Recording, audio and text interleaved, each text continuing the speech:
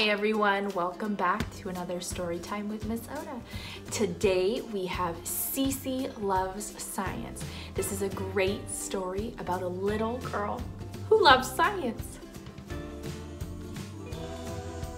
Cece Loves Science by Kimberly Durding and Shelley R. Johannes. Cece loved to ask questions. Her mother said her first word was why. Her father said it was how. But her favorite question was what if? You would make a great scientist, Cece, said her teacher, Miss Curie, because science is all about asking questions. Do fish ever get thirsty? Cece wanted to know. They do, said Miss Curie. Do hummingbirds really hum? The sound comes from their wings, said Miss Curie. What if we all jumped at the same time? Would the earth move? Good question, said Miss Curie. I think we should investigate. Miss Curie told Cece and her friends about famous scientists from history, such as Carolyn Herschel, Thomas Edison, George Washington Carver, and Jane Goodall. She also introduced them to many different sciences. Geology is the study of the earth. Biology is the study of living things. Entomology is the study of insects. One day, Miss Curie told everyone to pair up. For our next project, I'd like you to pick a science you are curious about and come up with a question to investigate, she said. Cece and her best friend Isaac were a team. They both loved zoology, which is the study of animals. Now, they just needed to think of an interesting question. First, they brainstormed a bunch of ideas. Science is all about possibilities. Is a bear ticklish? Cece asked. Do we really want to find out? Asked Isaac. Do pigs know when they are smelly? Cece asked. Only a pig can answer that, Isaac said. Keep thinking, said Miss Curie. A scientist thinks outside the box and never, ever gives up.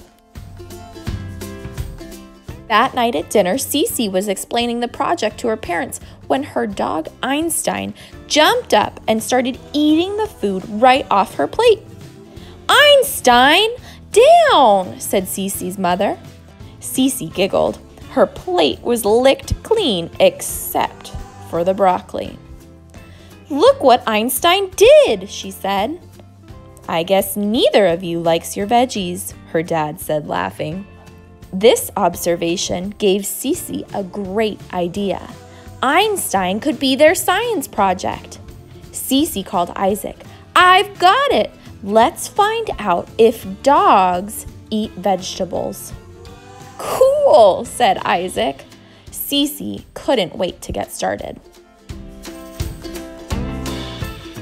The next day after school, Cece and Isaac headed straight to Cece's lab to work on their project.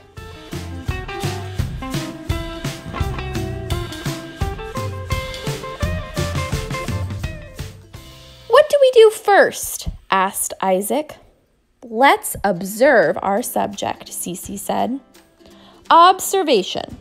Doggy treats guarantee 100% participation, said Cece. Excellent data, said Isaac. Isaac and Cece watched Einstein eat. They watched Einstein drink. They even watched Einstein sleep. Sometimes science was all about waiting and waiting and waiting for something really cool to happen. From our observations, we know Einstein loves to eat kibble and doggy treats, said Cece. Now we need to investigate our question, said Isaac. Do dogs eat vegetables? I already know Einstein doesn't like broccoli, said Cece. I don't either. Let's test some different veggies, said Isaac. It's experiment time, said Cece. Finally! Cece and Isaac tried carrots, beans, and cucumbers. Einstein turned up his nose at each one. What if we disguise the vegetables with bacon and ketchup? Isaac asked. This time, Einstein was interested. He ate the bacon and licked the ketchup off the vegetables. That means he likes bacon and ketchup, said Cece. What if we just mix up the vegetables with his kibble? Asked Isaac. I bet he won't even know the difference, said Cece. Einstein ate all his kibble, but left the vegetables in the bottom of his bowl. Einstein might not eat vegetables, but he sure is smart, said Cece. Cece gave Einstein a treat and rubbed his ears. Good boy, she said. She looked at Isaac and shrugged. Now what? We're supposed to interpret our data, said Isaac. Einstein definitely loves to eat, said Cece. He sure doesn't like broccoli, said Isaac. He doesn't like any vegetables, added Cece. Not even if we cover them in bacon and ketchup, said Isaac. I guess Einstein is a picky eater, said Cece. That night at dinner, Cece was so disappointed she didn't even finish her dessert. Maybe I'm not a real scientist after all, she said. Our project was boring. I thought you asked a great question, her dad said. Einstein put his paws on the table and sniffed Cece's banana split. Einstein, Cece giggled. Naughty puppy. Her mother laughed and pulled Einstein away. He may not eat veggies, she said, but he sure likes bananas.